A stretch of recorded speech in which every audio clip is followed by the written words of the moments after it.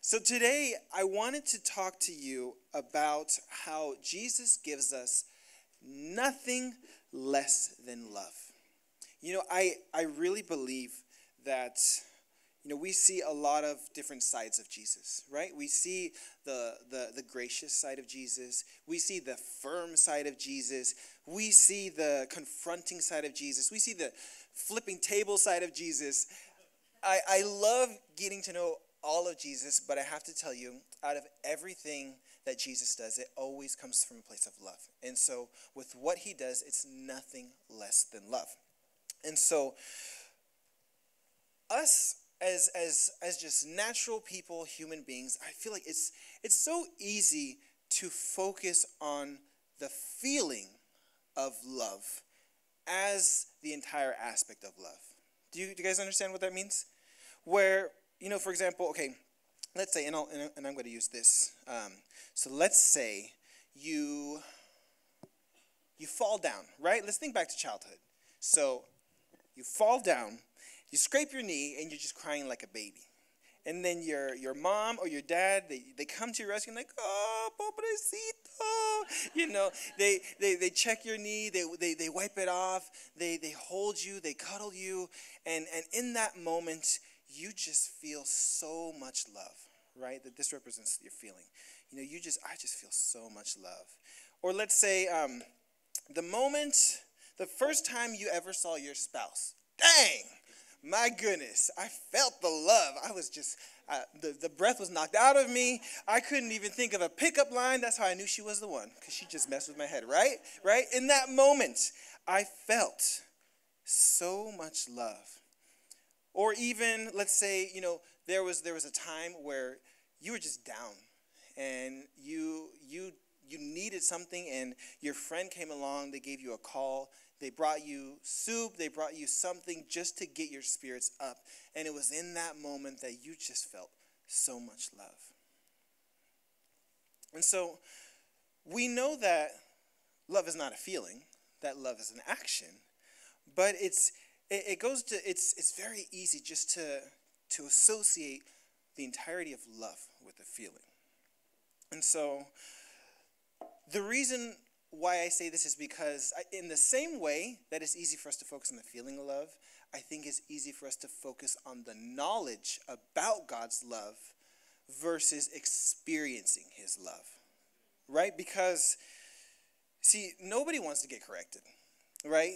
But if you don't correct your children, you don't love them, right? Your friends, your true friends, are the ones who tell you what's wrong to your face, but they praise you behind your back, right? So there's this whole big dynamic to love. And what I just enjoy about Jesus is that, he's the type of person that he'll tell us how it is and he'll correct us. And so let's say this is our relationship, right? And then, we mess things up, you guys. We just add nonsense to our lives.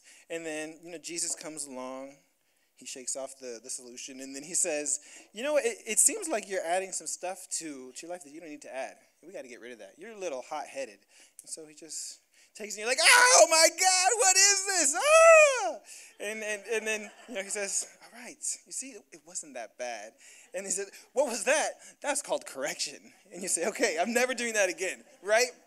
And so Jesus, he really, everything he does, you have to know, from the get-go, everything he does, it comes from a place of love. And so let's define right now, what is love? So I'm going to bring up my first scripture. Everybody knows. So what is the most popular quoted verse for love, you guys? Anybody know? 1 Corinthians. See, I was on the stage, man. You guys cheated.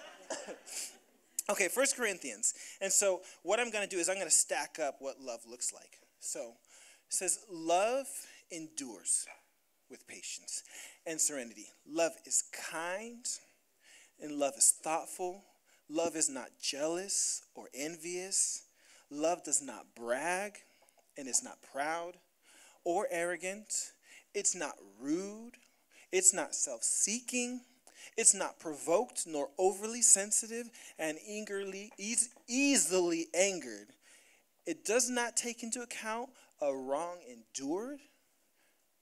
It does not rejoice at injustice, but rejoices with the truth. when right and truth prevail. Love bears all things, regardless of what comes, believes all things, looking for the best in each one, hopes all things, remaining steadfast during difficult times, endures all things without weakening.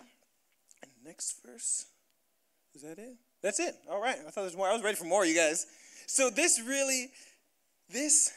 what love looks like, right? And so I'm gonna have that there so that you guys can just visually keep that in your mind. And so there's a story in the book of John that I recently saw in just a whole new light. You know, have you ever read the Bible just from the perspective as if it was a love story written to you?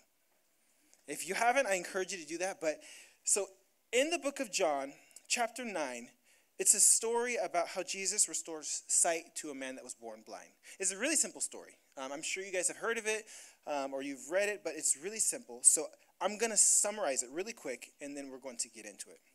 And so in this story, what happens is Jesus and his disciples, they're walking.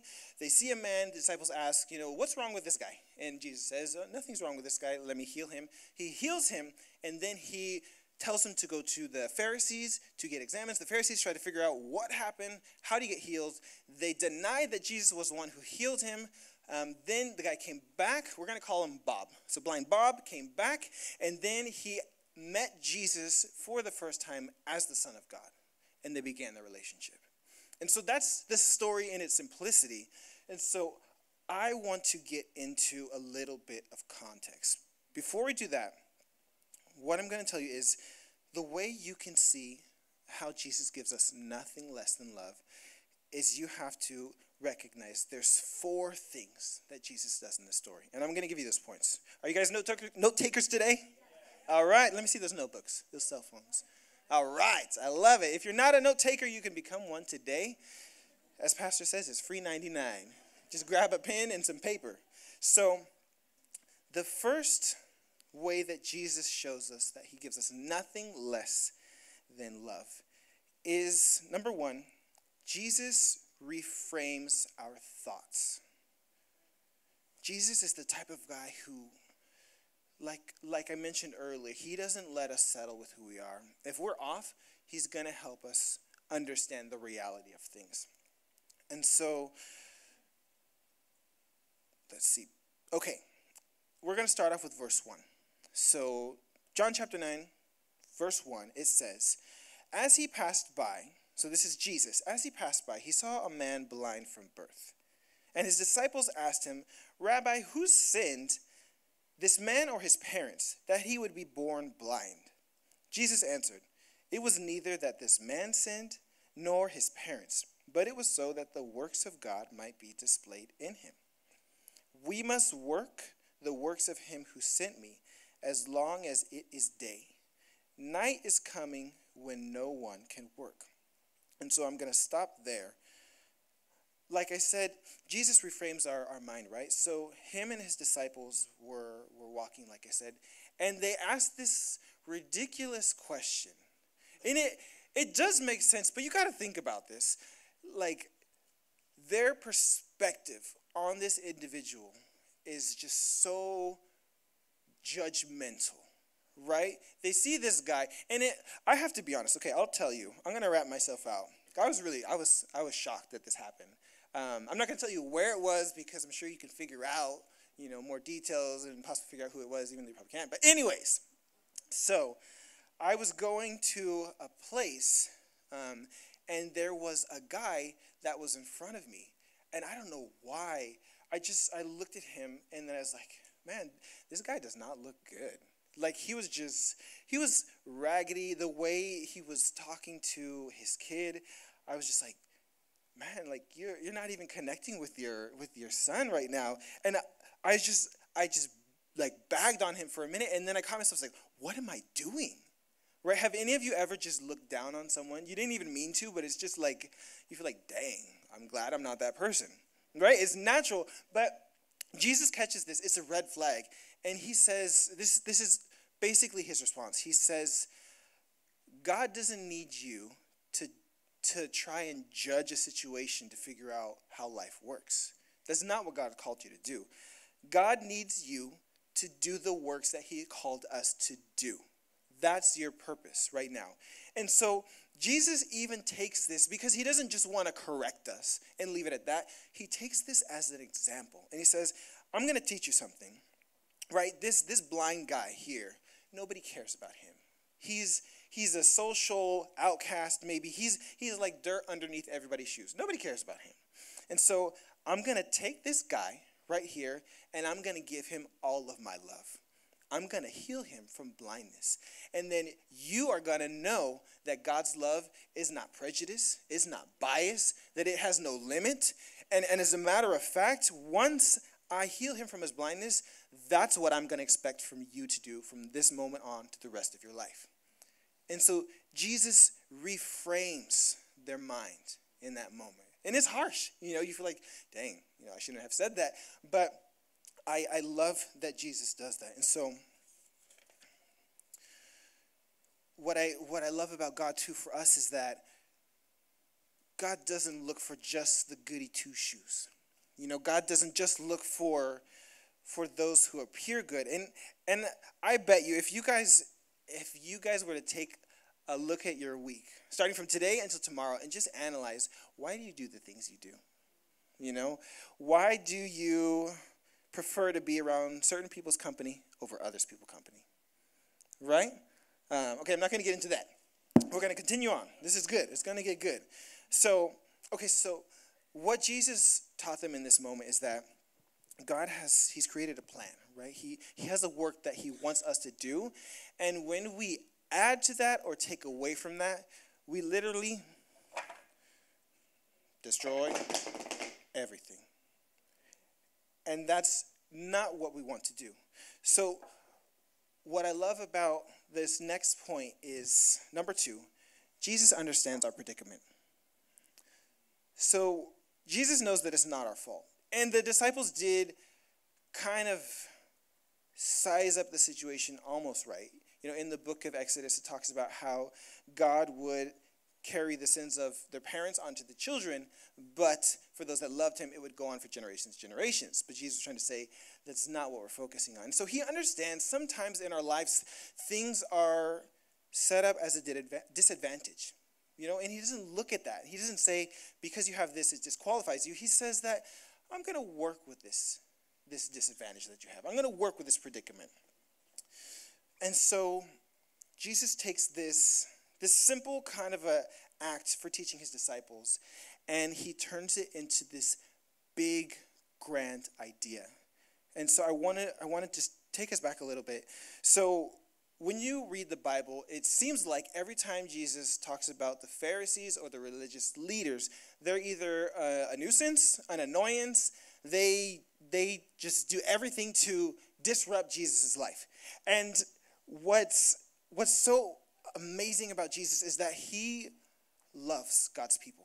He came to earth with a mission, right? John 3:16. For God so loved the world that he gave his only begotten Son, that whosoever believeth in him shall not perish but have everlasting life. Okay, that's good. So you guys know. So Jesus, he's on a mission here on earth, and he refuses to fail. He refuses to let people's lives, our lives, go on without experiencing the love of God. He wants to connect with us. He longs to connect with us. And the same goes to the Pharisees. And those were originally God's people. They were the Jewish people. They were the ones that were with Moses. They crossed the Red Sea. And so Jesus knows who these people are. And so he has a heart for them. And you have to understand that he has this heart for him. And so he takes this little moment and he turns it into something bigger where he says, I understand their predicament. I get that they don't like me, right? How many of you are not liked by someone that you know, right? So he gets that. I saw smiles. I was like, yeah. So I get that they don't like me, so they're not going to receive from me. I'm not even going to try. I'm not even going to bother. Jesus says, I'm going to take this guy here, and he's going to testify that God healed him. And if they can acknowledge that God healed him, they're going to know that I'm really God's son. And so he tells his blind Bartimaeus, he says, go and wash yourself in this pool. He does it. Jesus actually leaves. He doesn't even want to figure out what happens. And so he comes back. So blind Bartimaeus, he wipes off his eyes, and then he sees everything. And Jesus created a whole uproar. Everybody's like, is that Bob? Blind Bob right there? They're like, wait a minute. That's not Bob. No, that's not Bob. This is a lookalike. This is a doppelganger right there. And then he's like, no, it's me. I'm the guy who was blind. And then they're like, wait, but how did you get your sight back? And then he says, well, there was this guy named Jesus, and he healed me. And they're like, well, where is this Jesus? He's like, well, I don't know. And they're like, no, that's not Bob. Quit playing, Bob. And then, so what ends up happening, it's like a town emergency. They gather everybody. They take them to the Pharisees because they said, if anybody can decide how this guy was healed, it has to be the religious leaders. They have to be the ones to tell us, was this God or is this a phony? And so they take him there, and the Pharisees, they look at Bob, and they can't figure it out. They have to ask him, how did you get healed? And they said that word that no Pharisee wants to hear. It was Jesus. And said, no, it wasn't. You know what? It wasn't Jesus. Get your parents in here. They brought his parents in there. Isn't that sad? A grown man, they had to bring his parents in. And just to help establish if it was Jesus or not. And they said it wasn't Jesus. They ended up kicking him out. And they refused to believe that it was Jesus. So, okay, so the next step that Jesus does, the next thing that Jesus does to show us that he gives us love is number 3, Jesus orchestrates our interruptions. Right? And there's a difference between an interruption and a distraction. Right? Satan tries to distract us. He tries to keep us away from what God wants us to do, but Jesus allows certain interruptions to come into our lives. And so, what Jesus was trying to do in this moment is really begin to teach God's people that there's something new about God's love, right? Like I said, his love is unbiased. It's unprejudiced. It has no limit. It doesn't see colors. It will reach anybody and everybody. And so it got to the point where Bob, he began to teach the Pharisees. He said, okay, so you guys don't know who healed me. Isn't that something, right? You say that it was just a fluke, but we know that nothing like this has happened in the history of all mankind. So take a moment, right? Sometimes I think we're just so unsensitized to Jesus' miracles. Right? We have to take in the fact that he really opened up the eyes of somebody. And he says, this has never happened in the history of all mankind. And we know that God only listens to people that love him and obey him. Right? And so, obviously, God worked through this man. If you can't see that, then you guys are just off. Completely off. And see, this is one of these things that we have to come and look at ourselves and say, if you say that, if you pick and choose what God says that he wants you to do, you're so far off. You're saying that, God, I'm not gonna follow everything about you. I'm going to decide that you're this way, that you're that way. You're really going to become like a Pharisee. You're going to become like these men that were opposing Jesus. So let me go back to this. Okay. So this is the part where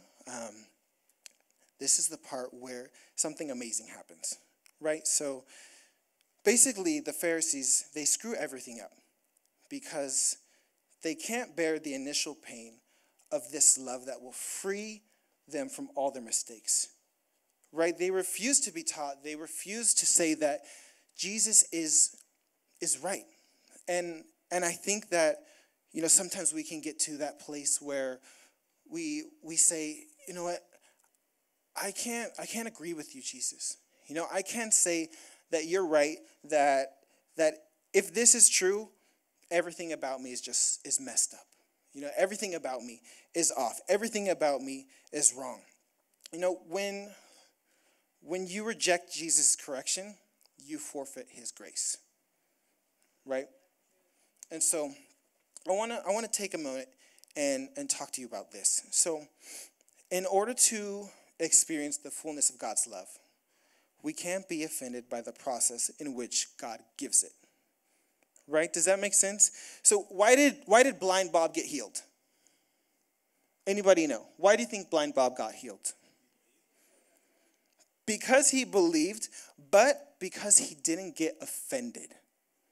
Right? You can't get mad at God's process. I guarantee you. So if all of us are blind and Jesus comes up to you and he says, I'm going to heal you, and he creates a mud loogie, right, and smears it all over your face, every single one of you guys are going to flinch, right? You're going to say, wait a minute, Jesus, isn't there another way? Like, do we have to? Can't we just pray and fast? And Jesus is like, no, this is the way it's going to be, right? Blind Bob got healed because he didn't get offended at the process. And sometimes Jesus tells us to do this or to do that, and we'll say no. But blind Bob, he was different, where he said, you know what? What do I have to lose? Let's see where this goes. I'm going to try something just a little bit different. And he does, and he gets healed. But with the Pharisees, they don't. It's like, have you ever felt that place where you're just so ashamed of who you are? And you can't bear to have anybody look at you. And so they're saying, this isn't from Jesus, because if this is from Jesus, then I have to admit that I was wrong about everything. I have to admit that I screwed up, that I'm so jacked up, and just don't look at me. But Jesus tells them, I love you. I love you so much. And you get to the point where you keep saying no because you don't want to take this process that God has for you.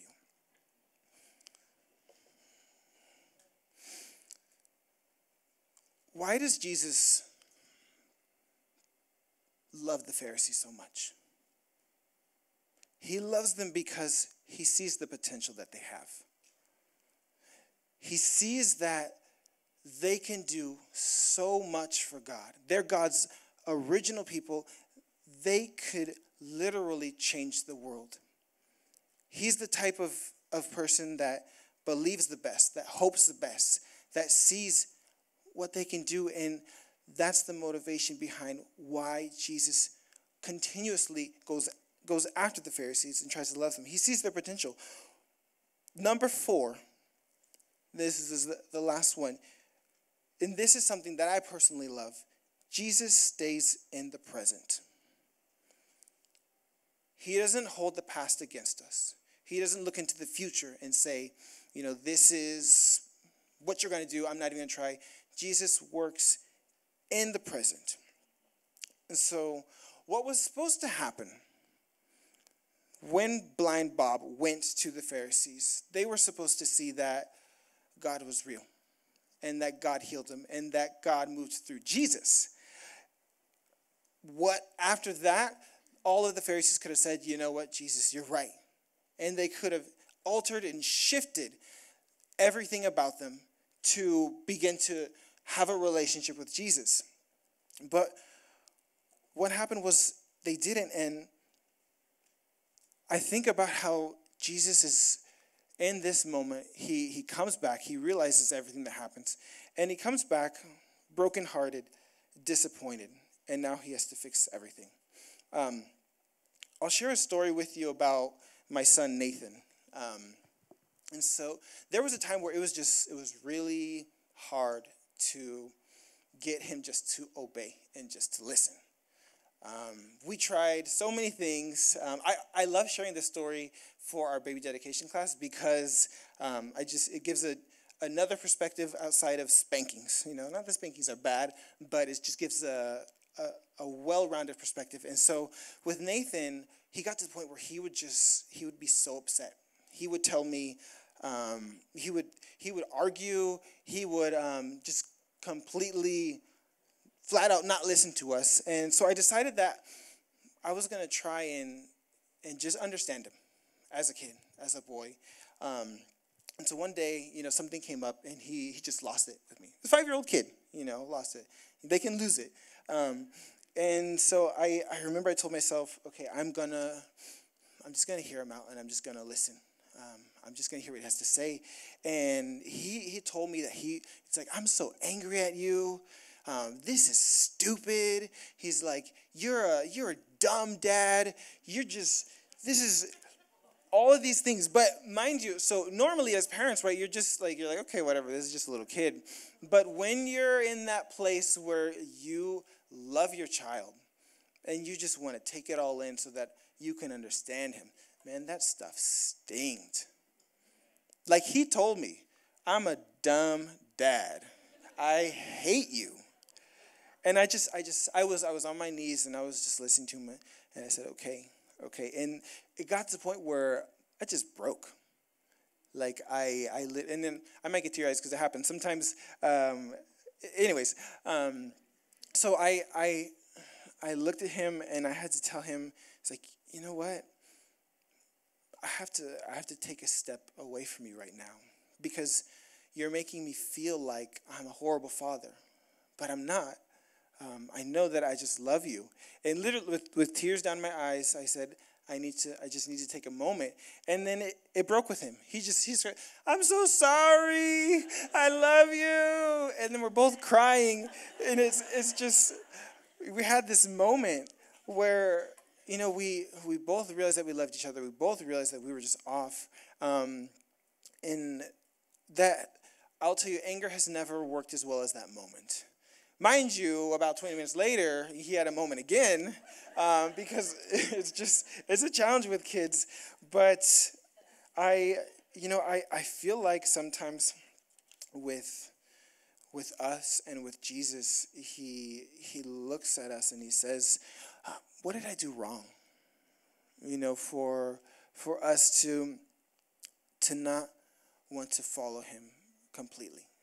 To the Pharisees, what did I do wrong? Because, man, he didn't do anything but love. Yeah, it was not the way that they wanted it to look like, but we're talking miracles, signs, wonders.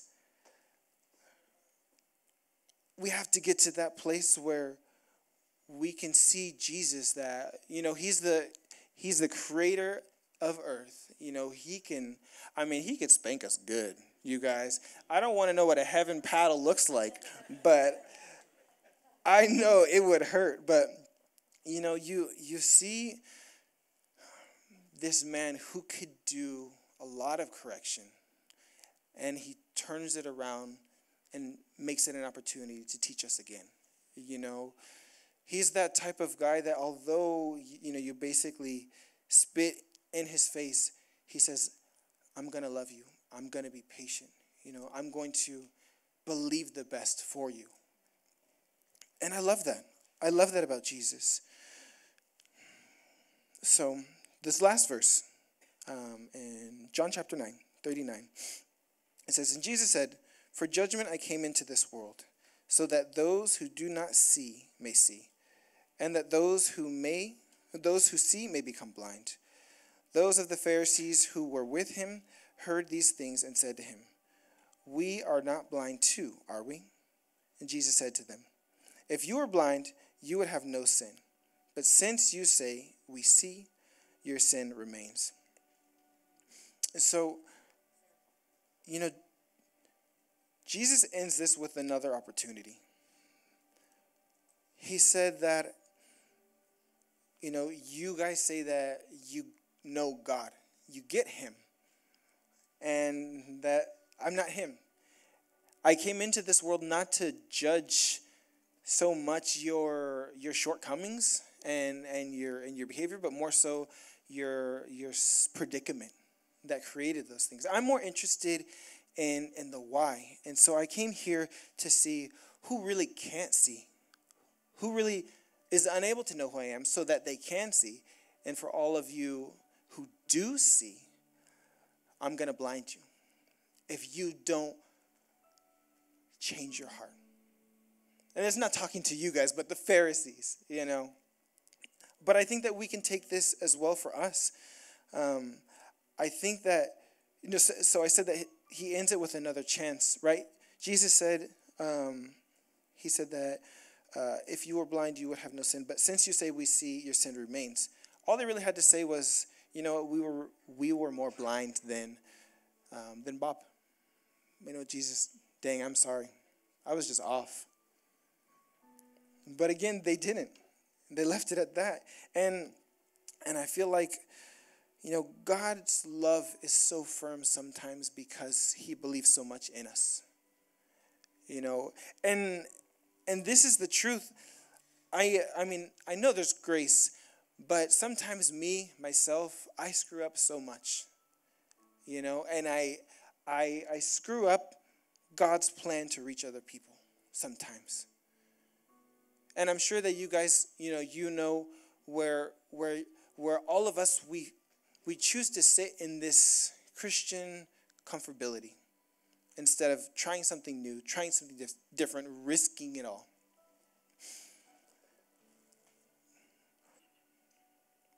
I'm going to close with this. So, bringing it back to Bob, I think, obviously the love is what I explained, but the coolest part of this miracle is how Jesus came back and he showed him who he was. He says, if you go back to the beginning, as soon as he put on the mud, right before that, I imagine Jesus would say something like, hey, I'm Jesus. Do you know that God loves you? Right? And I'm sure that Bob said, oh yeah, I've heard about that before. And Jesus is like, no, you don't understand. Let me do this. He puts the mud on and he says, go wash your eyes and you'll see what I'm talking about God's love. And then he comes back. Jesus is gone. I can just imagine he opens his eyes. Oh my God, I can see, and I don't want you guys to get caught up on that specific miracle, but God's love can transform your life. God's love for you can change everything in such an amazing way, but you have to be willing to love him. You can't get stuck on these barriers or whatever's trying to distract you. But you have to look at the interruptions in your life and say, God, are you trying to speak to me? You see, the miracle is just the introduction of Jesus. He's like, hey, I'm Jesus. Here's a miracle. First impression, amazing.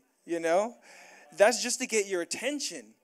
The matter of the fact is that he just wants to have a relationship with you. And so he gets our attention and he says, this is what I can do for you.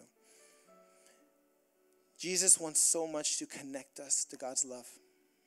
And so today I want to encourage you and empower you and tell you, don't let anything get in that way. And don't be the one that's stopping God from reaching someone else. Everything that God gives us, every way that God corrects us, it's because he loves us and because he is adamant about making sure everybody experiences his love. Not knows about it, but experiences it.